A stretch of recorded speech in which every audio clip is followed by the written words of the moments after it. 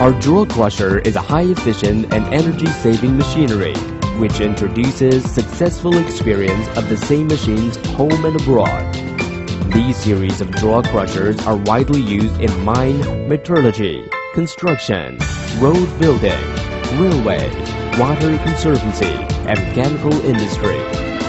They feature high crushing ratio, good shape and product, simple structure, reliable performance, and low operation cost. They are ideal choice for primary crushing. Operation principle of jaw crusher. The motor drives the belt and the groove wheel, which connect the centric shaft. Through the movement of centric shaft, the movable jaw plate moves up and down. When movable jaw plate moves up, the angle between it and toggle plate will be enlarged, so the movable jaw plate will be close to fixed jaw plate. Then the material will be pressed and crushed. When the movable jaw plate moves down, the angle between it and toggle plate will be reduced.